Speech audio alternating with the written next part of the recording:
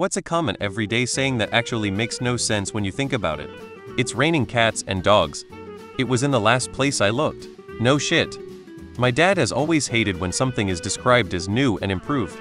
He says something is either new, or it already exists and has been improved. It can't be both. Half of the things my 13-year-old boy says these days. I could care less. No, you mean I couldn't care less.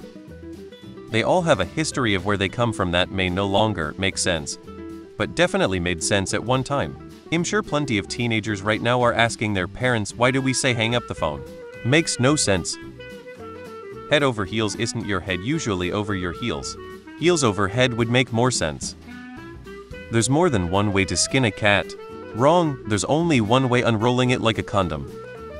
The exception that proves the rule. This makes no sense, especially when you look at the mistranslated Latin origin. Cat got your tongue?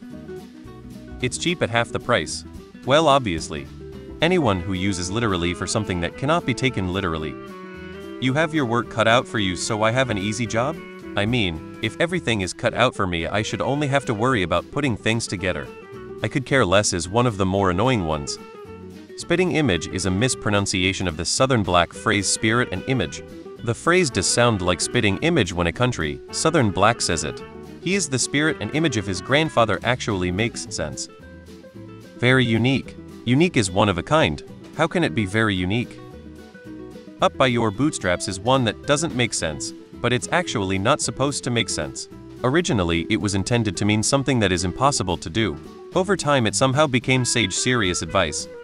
Someone who will stop at nothing sounds like they give up before they even begin. It is what it is. You don't say.